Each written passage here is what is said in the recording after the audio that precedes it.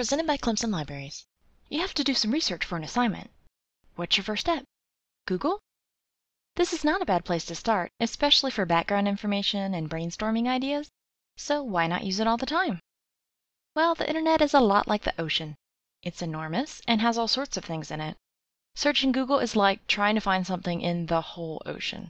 If you need something specific, that could take a very long time. Most scholarly articles, those sources your professors want you to use because they're written by experts, are not available on Google. Many high-quality information sources are hidden in the deep web, where you need special access just to search.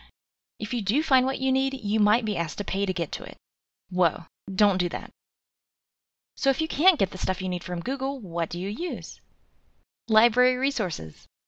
Our databases give you special access to the deep web and have organized this vast sea of information into buckets. There are big buckets with lots of topics like Academic Search Complete and Web of Science, and smaller buckets such as Global Plants, American Song, Daily Life, Iconda, with only special types of information. Remember, these buckets have different stuff in them, so search in several different databases to make sure you get the best, most relevant sources for your research. Where can you find these amazing buckets of information?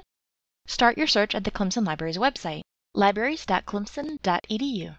Oh, and don't forget you can ask a librarian to help you. We're kind of like your own personal ocean guides. Ahoy!